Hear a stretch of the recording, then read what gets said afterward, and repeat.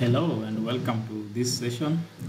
I'm going to take you through how to conduct HTS using KenyaEMR. My name is Bernard Otieno. I'll take you through this session today. So just to start us off, did you know you can conduct HIV testing and record all the information using KenyaEMR? That is right.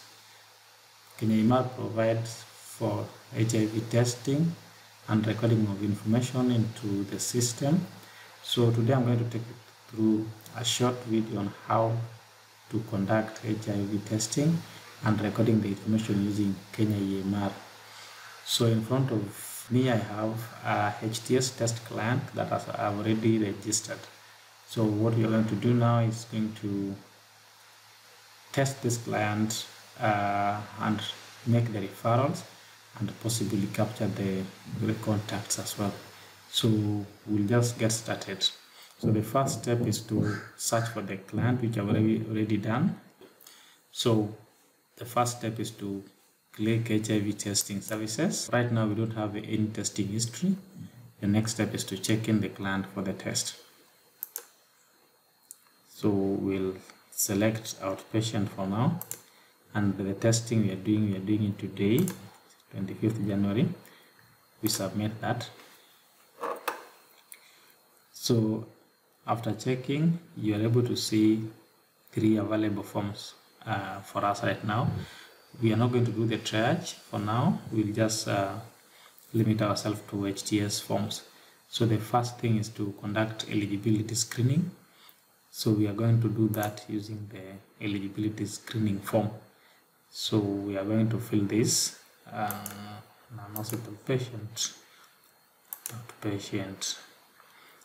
Yes, as tested before, it was negative. It was dated, let's say, last year, same time. So the patient eligible for testing, yes. So we have completed the eligibility screening. The next thing is to now refer this client for HIV testing. So we are going to start by filling the HTS initial form to do our first test. We specify the HTS date, we specify the population type, and disability, no. Been tested before, maybe yes. It's been maybe more than 6 months. Has the client done HIV self-testing in the last 12 months? Maybe yes. HTS strategy to be used. We can select that. As client consented, yes. Client tested as individual. So we are going to specify the testing kits. So the first one is determine. We specify the lot number. Then we specify the expiry date.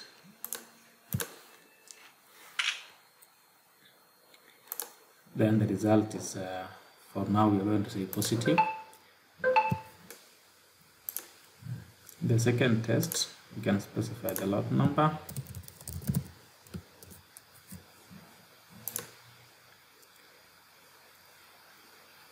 The expiry date.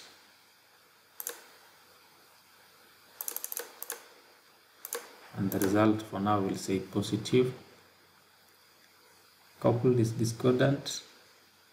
Before that, let's specify whether the result was given or not. So result given to client, yes.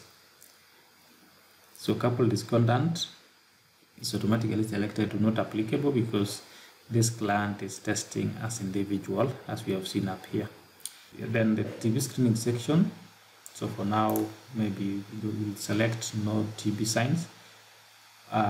We are referring this client for confirmatory test. We have other options available like comprehensive care center or DBS for PCR. So for now we are going to pick the confirmatory and refer to current health facility. So if you look at the list, there is the option of referring this client to a different facility. They opt for that. But for our case, in this example, let's just select the current health facility Then the provider can include some notes, maybe refer for, yeah, so any comment that maybe the provider is would like to include. So we enter that.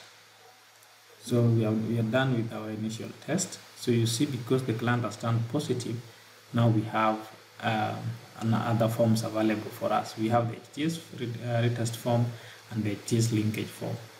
So the second form you're going to fill here is the HIV retest for this particular client. So let's fill that. Of course, the forms are similar with the previous one we just filled, and you can see some field are already pre-filled for us. The strategy, we maintain the integrated VCT sector. As client consented, yes, and it is important in this case to really consent, because if the client has not consented, then the form ends right there. You are unable to continue. So it's always very important to have the client consent for you to continue with this form. So in our case, we assume the client is consented. So client has is being tested as individual again. Gate name is going to be used is determined. We specify the lot number. We specify the expiry date, and in this case we assume the result is positive. Then we do the first response. We specify the expiry date again.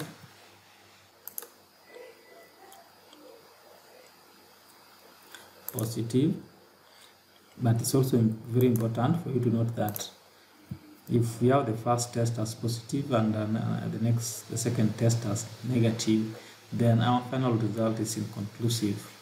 Yeah, so the system also provides for that. But in our example, let's just assume it's positive. The result was given, yes. A couple is discordant, yes. TB screening result, no TB. So we are referring, this client is now supposed to be referred to intensive care center. So we are going to select the second option. But of course, if there are other referrals, you can specify as applicable. So we are going to refer this patient to this particular facility, and we can add in any comment that we want. So we can say this is refer for enrollment. Okay. So once we do that, you review what you captured. If you are satisfied that everything checks out, then you enter form. So if you look at the HTS summary up here, you see we have the first test and the second test as part of the testing history, together with the results and the entry points for HTS. So then the next form, if now that our client is positive, the next form you're going to fill is the linkage form. So this is kind of linking this client to the facility. So first we are going to do the contact listing. So we do the contact listing by clicking this, the provider action panel. We have the link to contact listing. So I'll click on that. Then on this screen, now we can add as many contacts as are available or as have been elicited from the client. So the first thing is to capture the demographics of the contacts. So we'll start by maybe writing.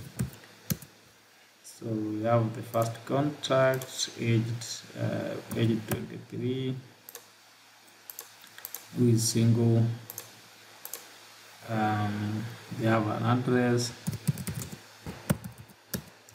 relationship to client, maybe it's a sexual partner, not living in the client.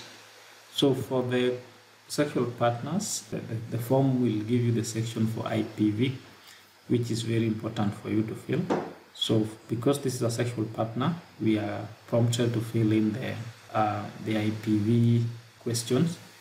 So we'll just fill them very fast. The IPV outcome is automatically selected to false. So baseline HIV status is unknown, and this contact is booked maybe for 10th, and we are going to adopt the provider referral as the PNS approach. So we save the contact, so we can elicit more if we have another one. So we can have a second contact named, then we specify the gender. Maybe this is a male, maybe married.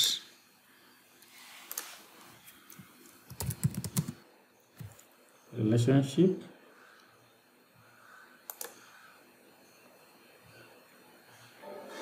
maybe it's a spouse. No. Then we fill in the IPV question because this is also partner. We have IPV outcome automatically selected to false. The HIV status is not known, and this patient can be booked to be seen on 8th February by passive PNS approach. So we review this and then we save.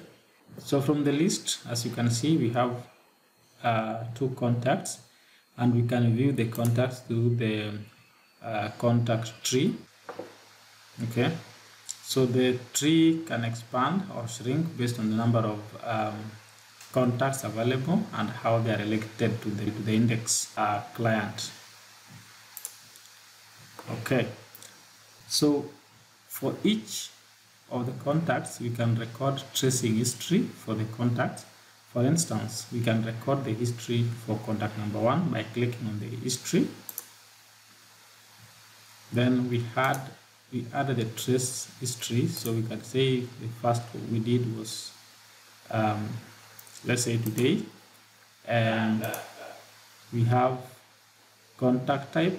We do our tracing through a phone call. The outcome maybe is contacted. Then we can write our notes depending on the outcome. Then we create that contact. Okay, then we can also record the same for contact 2.